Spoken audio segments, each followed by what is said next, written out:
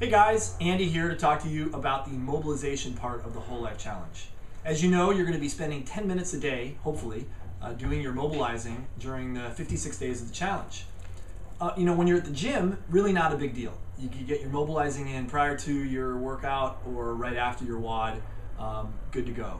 The problem can come, or the challenge can come, in the days when you're not in the gym. And what I like to do is to set my life up so that something I'm already spending time doing, watching TV, I can just mobilize while I'm doing that. So what I do is in my den, I keep my foam roller, lacrosse ball, a couple taped together tennis balls. I even have a PVC pipe that I use as stretching tools depending on how I'm feeling that day.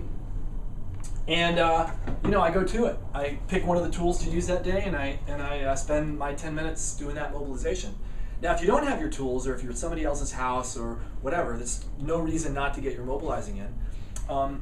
Shift your position. Normally you hang out on the couch. Well, instead of hanging out on the couch here for 10 minutes, come down on the floor and sit in a butterfly. Drop your knees and stretch. Or take your legs out straight, hamstring stretch, or straddle stretch. If you want to come up off your feet, and this is a great way to get into the bottom of a squat and hang out in this position for a 10 minutes of mobilizing. Or you can come all the way up onto the couch and get in the infamous Kelly Starrett couch stretch for your hip flexors. Really, the bottom line is make it simple.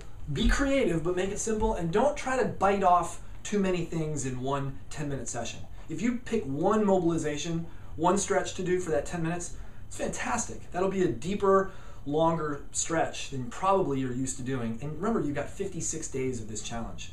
So you will get great results by getting those mobilizations in and keeping it simple and not adding something extra to do to your to-do list. So I hope that helps, and we'll see you out there on the challenge.